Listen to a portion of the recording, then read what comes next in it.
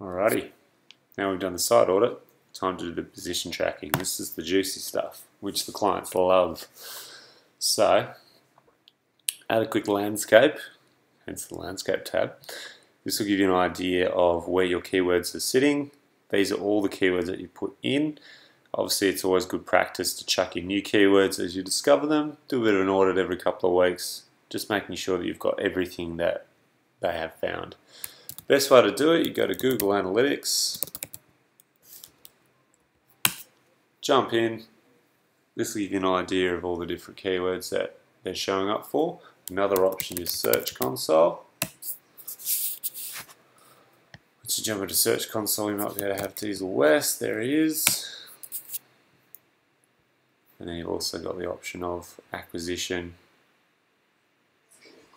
Search Console there, but you've also got all traffic, and you can look at the different keywords that they're coming through.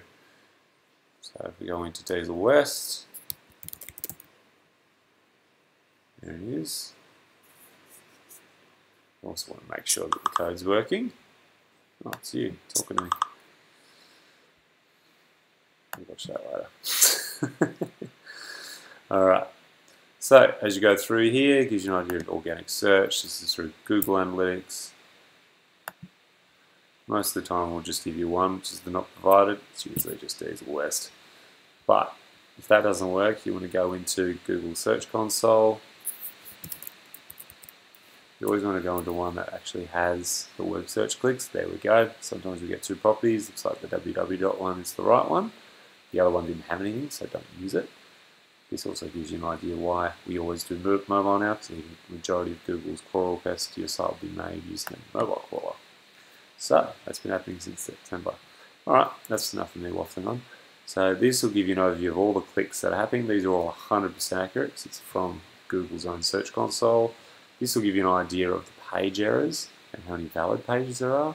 So like we showed in that earlier one, if you're going to site audit, and you're not quite sure if SEMrush is telling the truth, you jump in here, have a quick look, open the report.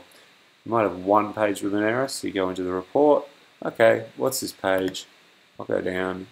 It's a submitted URL. It's a crawl issue. Which page is it? It's the 404 page. Not a big deal, because you don't really want your 404 to be crawlable.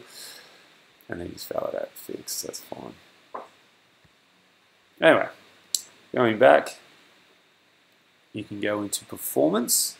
Performance will give you not only the amount of clicks he's had in the last 3 months or last 7 days, which you can change, or custom.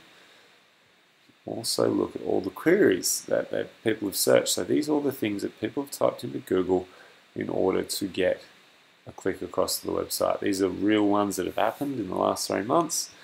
As you can see, his industry is not huge. He's got like 11 clicks in 3 months.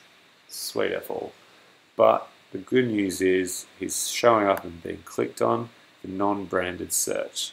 So this is where you're going to go through and go, alright, I want to export this data, download a CSV or Google Sheet. I just sometimes do Google Sheets because it's easier. And then once you go through the 621, you really don't want to go past the 25 or 50 mark, because most of it starts to get really irrelevant. If we go to all 500, you'll see why. So things like mobile forward drive servicing, oil change, like it's getting really specific, but you don't know if he actually does all this stuff. He's a mobile diesel mechanic. He doesn't just do, all these other things. It might not just be a Yanmar engine, but if someone goes by, we'll get a better idea of those and we can start aiming as we go. So, like I just did before, I've exported all of this. I'll make sure that I at least have these top ones, maybe the top 20. Go back in, go to his overview or rankings. You can actually add the keywords here. Go like that. And these are all going to be non-branded. So I can go comment on brand.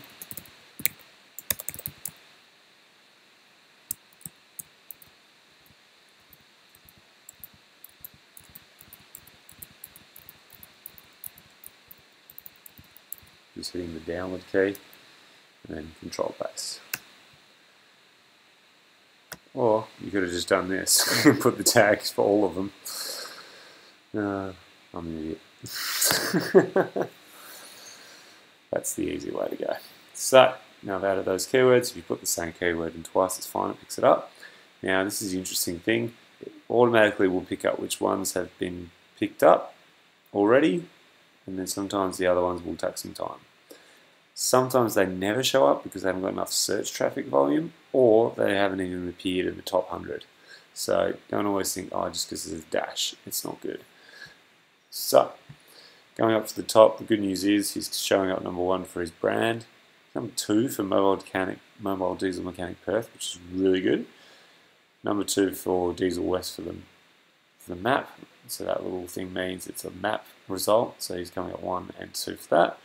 Mobile diesel mechanic 6 when you do it with just those 3 words. Number 10 for diesel mechanics, so not for mobile.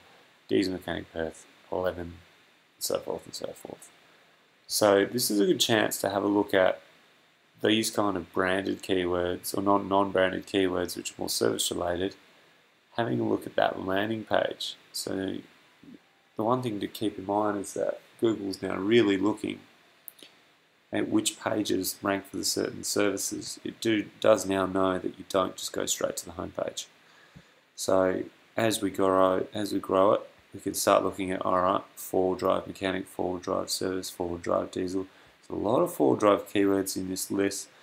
So let's look at getting that up and putting a landing page. So it's not just a blog, but an actual landing page is probably a good start. And then once we do that, you do a bunch of blogs that link back to that landing page. Sweet, so that's your overview. In here, you've also got the chance to type in some suggested competitors, but you usually ask him, hey, who's your top 3 competitors? I always keep it to 3, because if you go any further, it's not really worth it. Another option is they don't know, they've usually got 1 or 2, which they really want to beat. Always keep in mind, you want to make sure they're actually within the same scope, so you're not comparing, you want to be comparing apples with apples, not, you know, like a Burger King or McDonald's versus, you know, one guy who's got one single burger chain. It's the same thing with all trades. There's a lot of guys out there that go, oh, I want to be like Jim's Mowing or Jim's Plumbing. You're never going to beat that because they've got hundreds of locations and heaps of money in the bank when it comes to doing marketing. So make sure that they're selecting someone who's on the same level playing field and has the same amount of money to spend. Otherwise, it's just not going to work. So as you go through here, you can do all these different things. So you can like review based on all the different SERP features, tags. You can type in like branded, not branded in order just to look at that. And you can also go through and search just things like diesel to see what comes up. Another way to look at all your ranking distributions, it'll give you an idea of how many keywords show up in the top 3, top 10, top 20, top 100. Top 3 is where you want it, top 10 is still good. Rankings, this gives you an idea of all of the actual keywords we've got here and what the rankings have been. So this is saying all the different rankings for all these different words. This here gives you the trend. Hasn't had enough time to analyze it yet because it's only 1 day. But as it grows, it will show that it goes up and down based on the Google's crawling. Google's not one of those things where it just stays at number 1, stays at number 2 for a week, and then waits a week, then waits a day. It can go day to day, hour to hour, month to month. You never know when it's going to change. Now, this gives you an idea of the landing pages. Based on what I was saying before, you can focus on other keywords in order to get into that same one. So as you can see, bulkhead repairs is now coming up for this one. It's probably because the word bulkhead and repairs hasn't really been said too much in Perth, so that's a good thing. So it's also good to go with those obscure keywords, but keep in mind there's like bugger all traffic. And so this one here versus this one here versus this one here, a lot more traffic. Competitors discovery, if you don't know who your competitors are, these will give you a rough idea of who they are off the top, but then you really want to go down the line and say, yeah, this is a real, like Gumtree's not a bloody competitor, neither is Facebook. Like, they don't sell mobile mechanics. So you can get rid of them, you just basically blacklist it. So get rid of Seek, get rid of a few others, and then they're all gone. One footer as well, it's just a directory. Sweet. As you go through, you can add more locations. So if you just wants to focus on Bayswater or something like that, that's where you can add this device and locations. You do like mobile, Bayswater on mobile, Vic Park. Featured snippets, not too much to worry about as a tradie, but if you go for the bigger companies, this is where you'll look at featured snippets. So these are things like if you type in like a knowledge panel, so like how to bake a cake, and then you get this little thing at the top. These are recipes, or they're in here with actual featured snippets, and then you get the featured video, and then bang, you're into the real stuff. Cool, and that's pretty much it. So keep in mind, you've got all these different alerts you can set up. This will give you a quick snapshot of the locations. You can add more there. You add your competitors, look at the different types that you're looking at, and just making sure that you're keeping up to date with the keywords. Almost similar to Google Ads. You just want to make sure that they're very relevant, they're on point, and they're on trend with what you're trying to do.